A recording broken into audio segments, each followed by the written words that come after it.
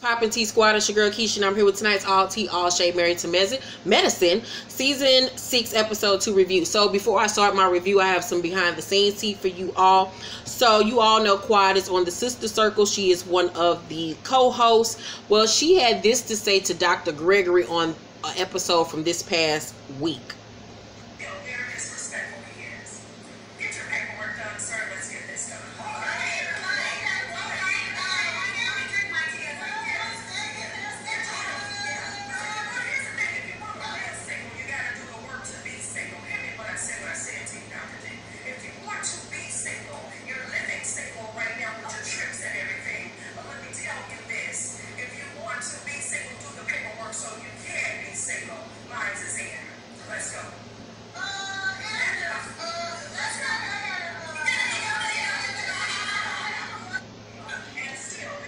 All right, Dr. G, get your paperwork in. As you can see, Trina is now a co-host. Trina Braxton is now a co-host on the show. So congratulations to Trina Braxton on that. Dr. G, get your goddamn paperwork in. You niggas don't want to be with each other no more. Go ahead and get this goddamn divorce. I'm sick of you and that loudmouth bitch. So, on tonight's episode, Heavenly is worrying the shit out of Alora. When we start off tonight's episode, Damon come in. Hi everybody. In his scrubs. That nigga gonna die in them scrubs. She tells him about the leather and lace party, and Mariah saying she had receipts, he was cheating on her, and Damon say, I don't even know why she talking about me. Why would she make something up like that? Why would she say something mean like that about me? I never said nothing to mean to Mariah. Never. That bothered me a lot, buddy, because I never done that. Felt bad for Daddy, because we said, why would she say something mean to me about it like that? Why would she be mean to me like that? I felt bad because he was like a little kid that's getting bullied and don't know why the kid is picking on him. I did feel bad for him. I don't think that he's cheating on Heavenly ass. Would he cheat? Yeah, if given the opportunity, but Damon seemed like he too goddamn scared to even do shit. We go to Dr. Contessa's house. She's fixing dinner for the family. Her husband comes in, and I just want to know what is going on with Contessa's hair this season. Last season, her wigs looked really good. She had some of the best hairstyles of last season. This season, she's slapping these wigs on her head. I don't know who in the fuck is gluing them down. They look horrendous.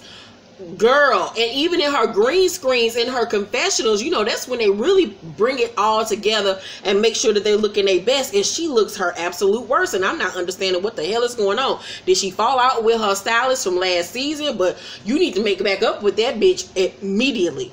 So she's telling her husband that her daughter Layla is eating sushi when she starts to choke on it. She goes into action immediately and pats on the back and does a finger sweep in her mouth. She has it under control.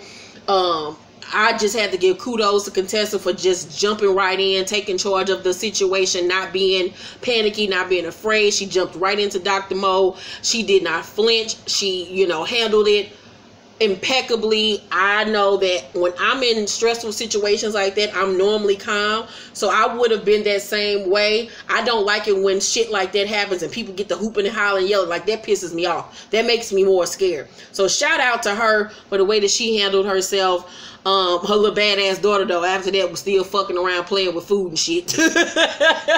So she tells her husband that her father thinks he's sick again and he has a lot of health issues. She wants him to come to Atlanta and spend some time with them. Her dad was in and out of her life growing up and had a substance abuse problem most of her life.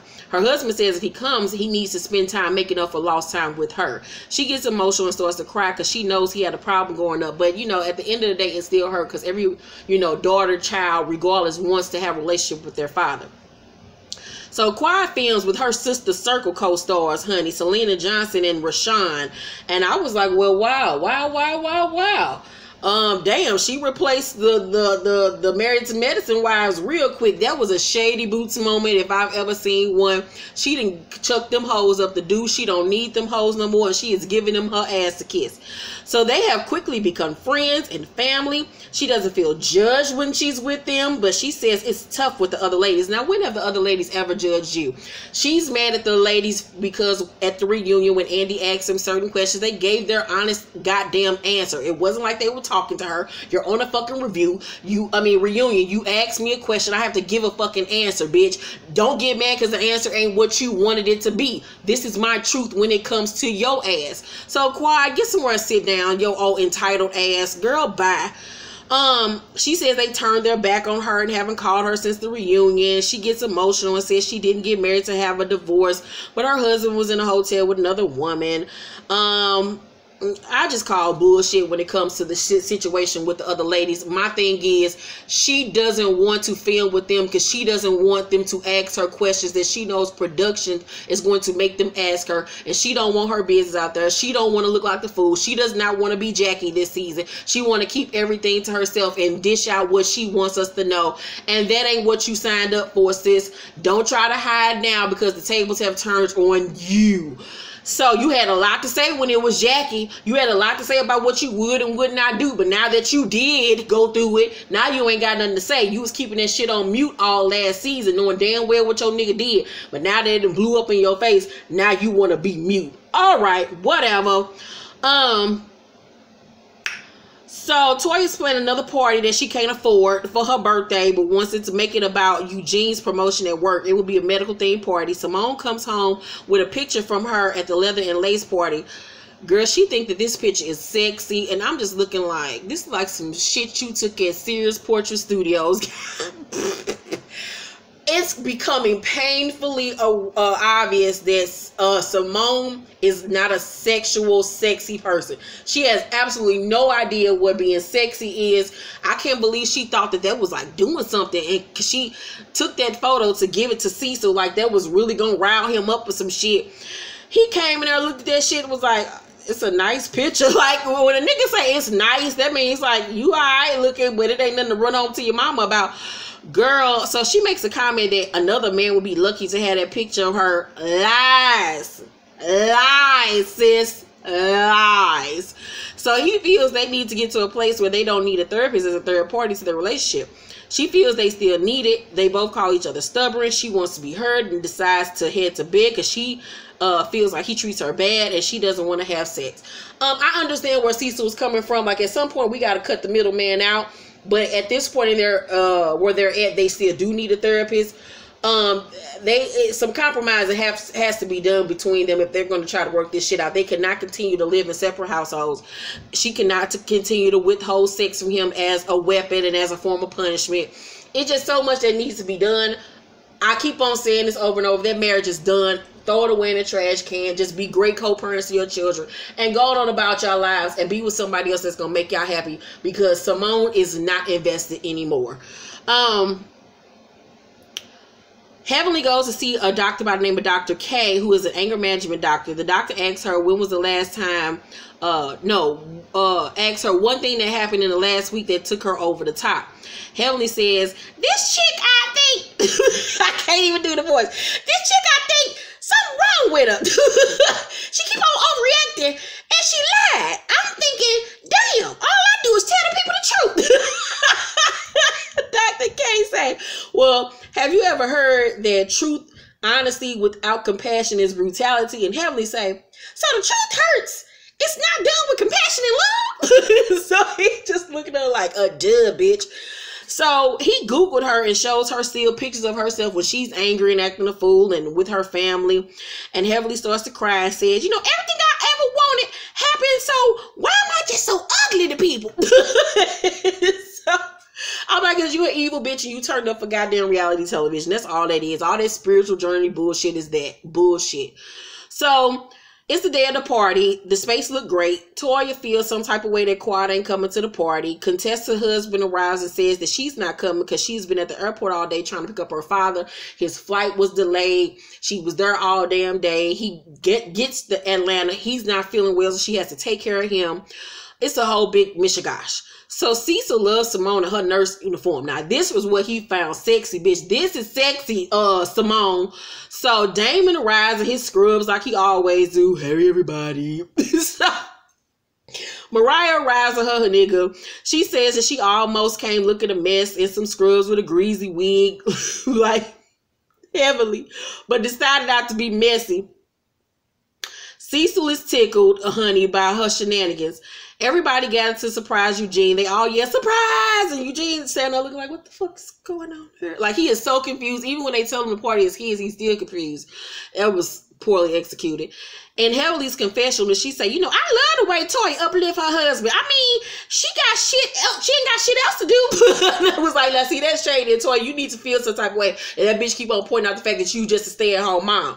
So you need to been going off on her, bitch. So Toya leaves, Toya is mad that Contessa didn't come. No, Toya learns that Contessa didn't come. They explain to her why. And to her, she couldn't come. To her, why she couldn't come. Oh, they explained to her why she couldn't come. And she's mad that Contessa didn't call her and tell her herself why she couldn't come.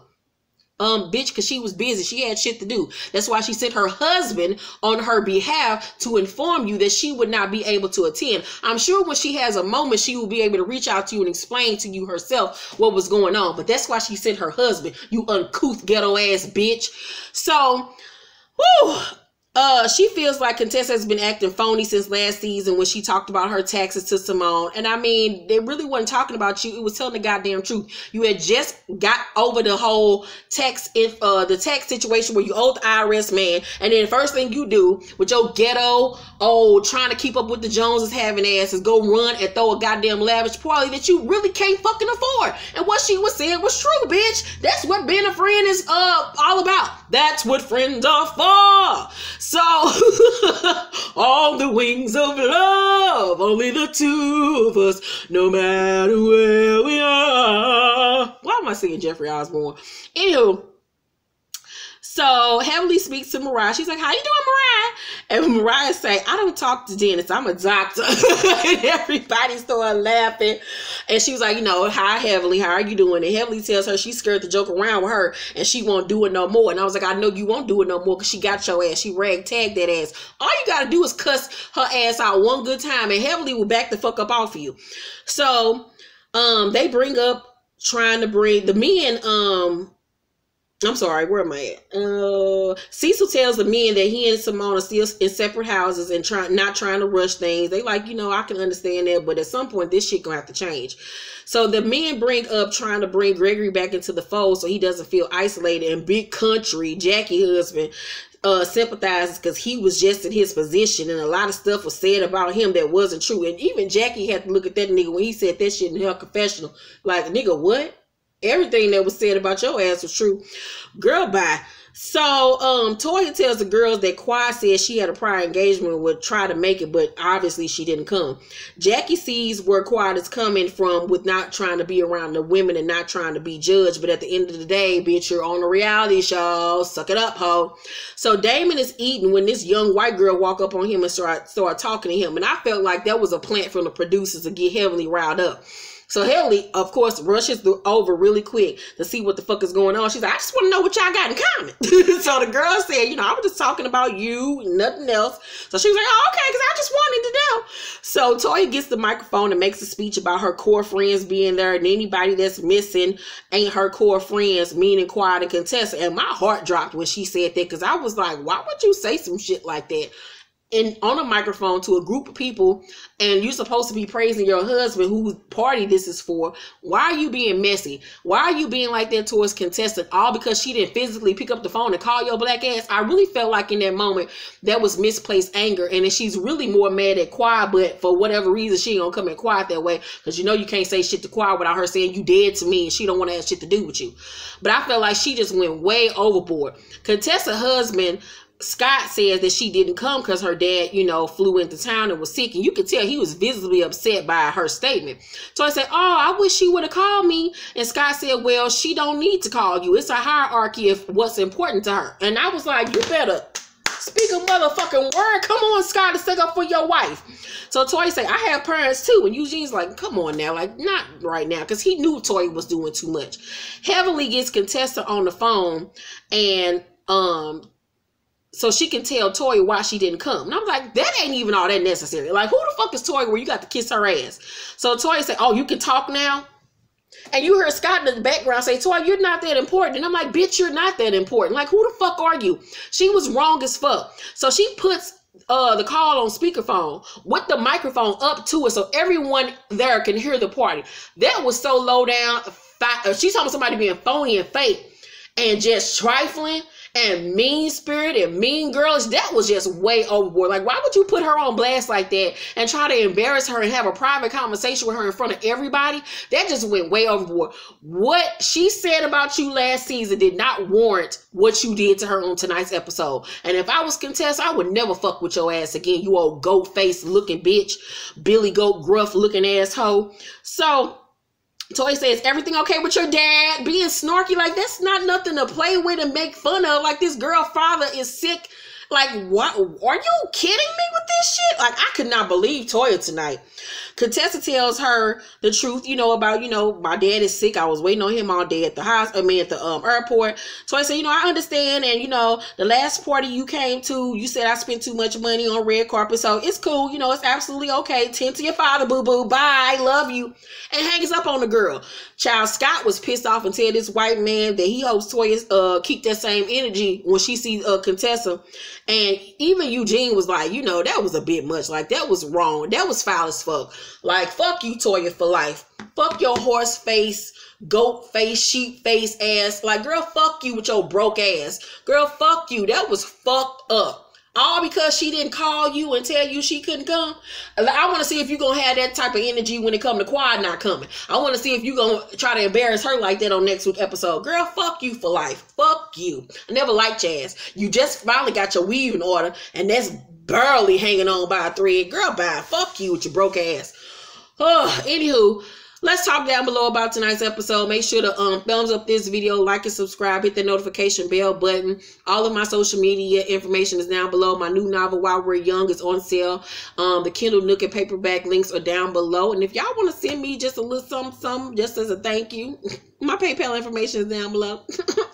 I ain't too proud to beg. Okay.